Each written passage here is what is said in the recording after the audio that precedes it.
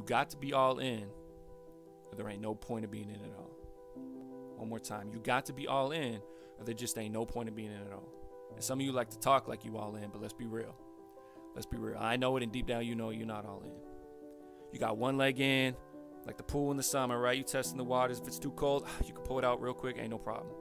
And just like the grind, if you reach a point of uncomfortability, right? You reach a speed bump, you reach a stop in the road where you can't go around, you can get out real quick because you only got one leg in. And I know whatever I do, I'm all in because I don't feel the pool water. I just jump in. Because if it's too cold, oh well, I'm already in. I'm waiting for my body to become adjusted to it. And I'm telling you right now, eventually at some point in time during the grind, you will be pressed to get out of your comfort zone and adjust to the situation at hand. And how you react to that will determine if you are all in or not. And you're probably like, how can this dude say he's all in just because he jumps in the pool, man? What a tough guy. Like, well, try this. Try holding training sessions for an hour and a half every day, spending another 2-3 hours at home working on content creation, workout programs, game analysis videos, all while working full-time, being a full-time student.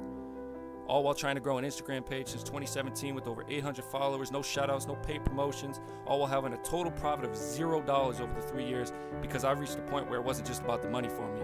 My profit was seeing my clients succeed. When you reach that point, then you can come to me and ask if I'm all in or not.